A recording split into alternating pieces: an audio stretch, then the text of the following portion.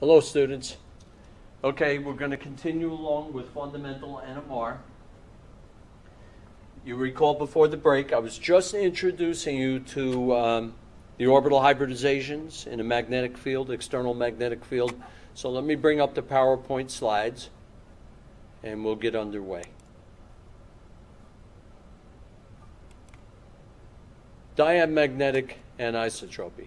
Let me go full screen. And ring current effects, pi bonds, aromatic systems, chemical shift. The unusual chemical shifts associated with hydrogens bound to carbons that form pi bonds. We want to account for why they're downfield from TMS. Okay, for example, an aromatic is ballpark 7.3. You can always tell if you have an aromatic compound by looking at the proton NMR spectrum. If you get absorption between 6.8, 7.5, you probably have an aromatic system. Here we see an alkene, example number 2.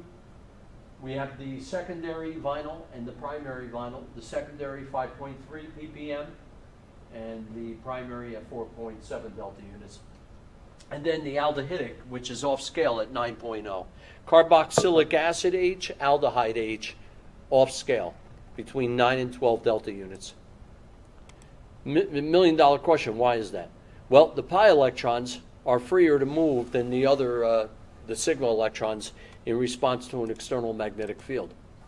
So when you look at an aromatic ring, it's planar, it's sp2 hybridized. You have a pi cloud above and below the plane of the ring. The hydrogens, because of the geometry, are all orthogonal, exposed to the external magnetic field. So the induced magnetic field is in the same direction as the applied magnetic field in the region where the protons are located. What does that mean? Downfield, dramatic downfield shift. Because they're in the wrong spot in terms of geometry with the circulating pi electrons above and below. The protons show signals at higher frequencies because they sense a larger effective magnetic field. And the alkene and aldehyde, same thing. sp2 hybridized, and you can see where the H's are because of the geometry of sp2 hybridization. Alkene, aldehyde. The alkyne, however, shows a signal at a lower frequency than it would if the pi electrons did not induce because of linearity. You have 2 pi bonds, a cylinder of electron density, and the 4 atoms, hydrogen, carbon, carbon, and R, are linear, 180 degrees. And as a result, they're in a conical zone of shielding. So they're surprisingly further upfield than aromatic or vinyl hydrogens.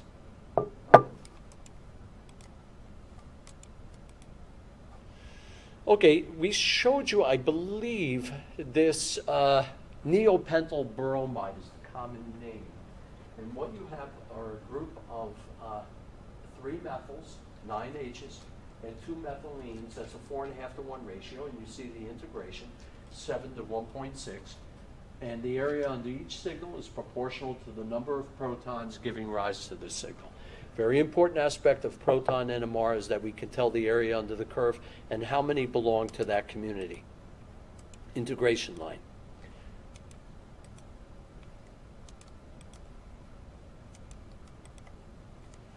(1,1) dichloroethane, ratio of protons 1 to 3. And then 1,2 dichloro, 2-methylpropane, 2 to 6, or I always like to say the larger number, 3 to 1. And that's what you get. Now we get to the very important splitting of signals. A proton NMR signal is split into n+1 peaks. Remember that before the break? Alpha and beta, heads or tails. It's quantized. Where n is the number of equivalent protons bound to adjacent carbons. Adjacent carbons, coupling and splitting. Coupled protons split each other's signal. The number of peaks in a signal is called the multiplicity. It could be a singlet, doublet, triplet, quartet, septet, complex multiplet. Now, this is an important slide, of course. A proton NMR signal is split into n+1 peaks, where n is the number of equivalent protons bound to adjacent carbons. Coupled protons split each other's signal. And the number of peaks in a signal is called the multiplicity. The splitting of signals caused by spin-spin coupling occurs when different kinds of protons are close to one another. They can sense if they're alpha or beta. They can sense that with the neighbors. For example, this is methylpropanoate, simple ester. Community A exhibits a triplet. Community B, a quartet. And C is isolated with near oxygen, that's a singlet. It's not the number of protons giving rise to a signal that determines the multiplicity of the signal. It's the number of neighbors next door plus one. Pythagorean theorem.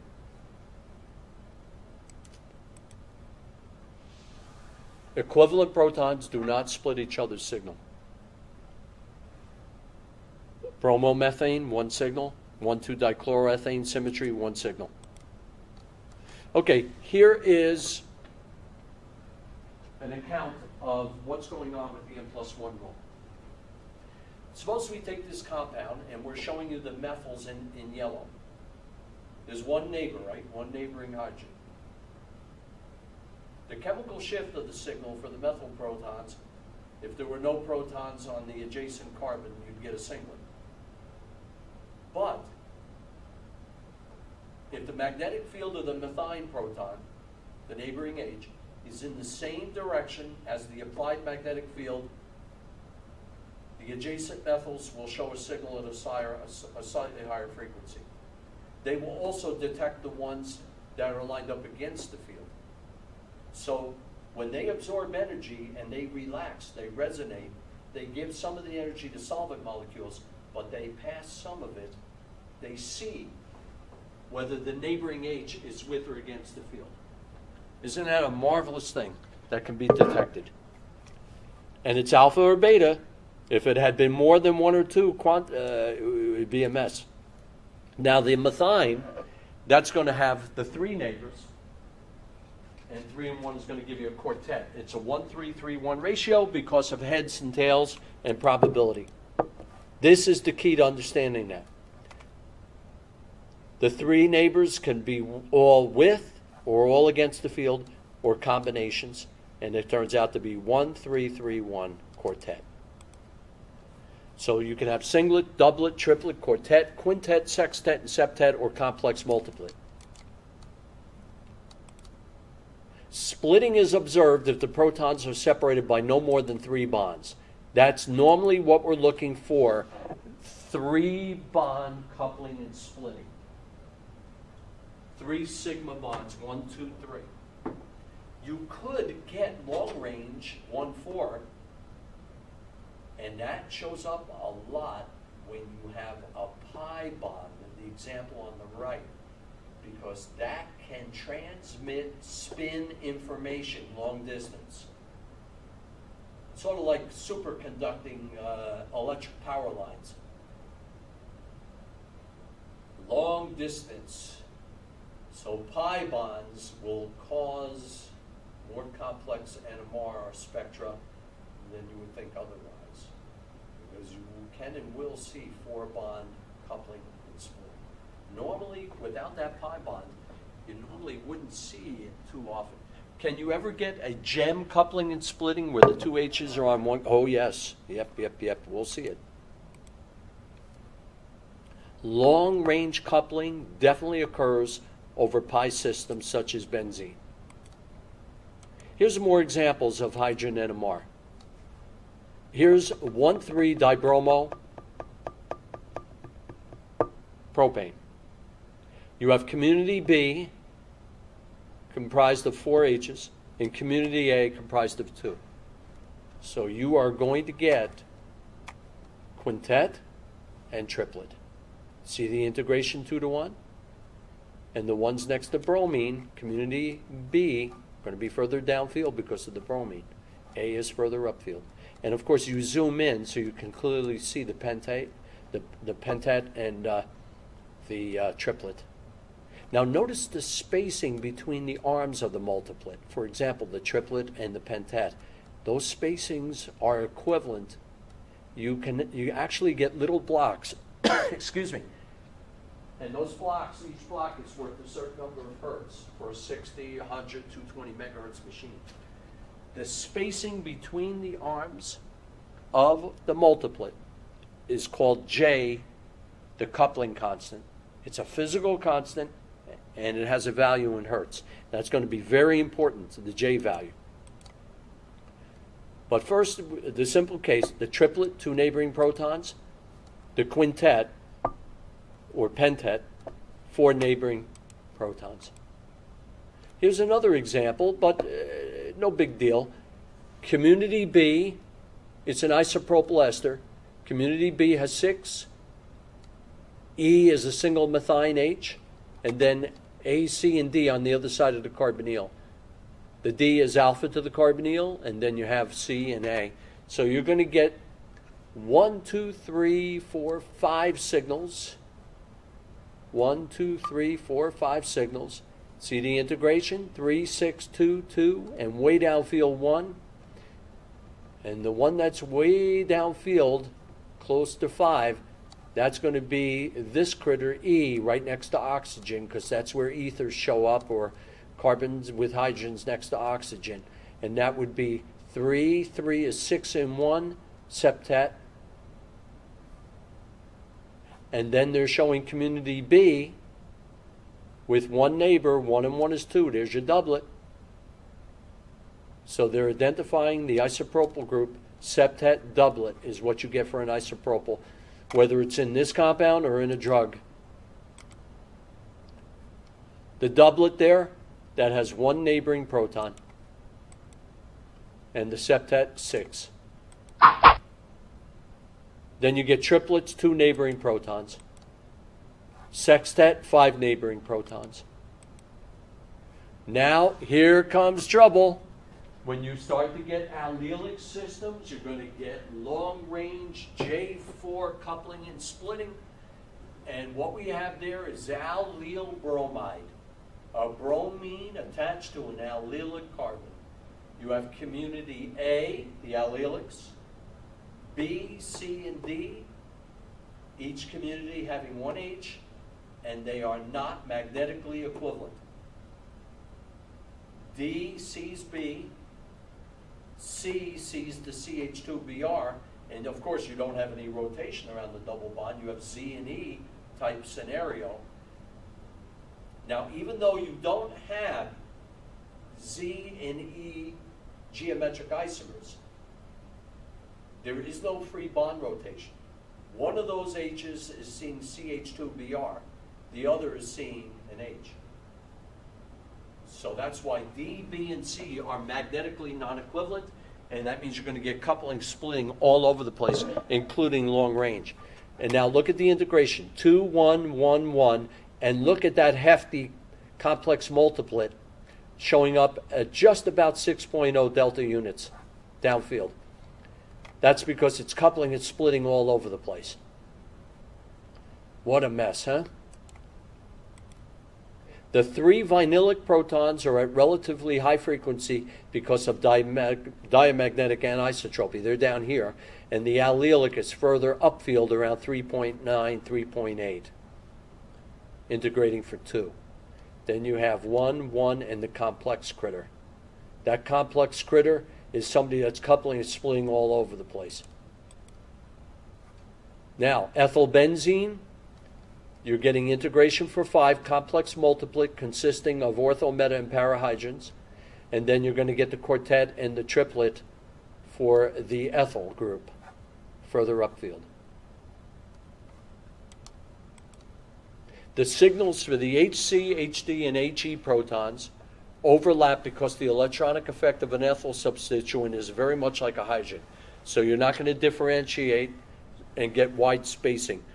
We simply call it a complex multiplet of aromatic hydrogens integrating for 5. Here's nitrobenzene. That makes a difference. You can differentiate ortho, metas, and the para. And you see the ratio 2, 1, 2. Well, there's your para with 1 right there. And then you have the orthos and the metas. Now, if you go to a large enough magnetic field, 800 megahertz, you can resolve that beautifully first order, spread them all out, and you'll be able to tell which one's which very easily because they spread out and they're not on top of each other.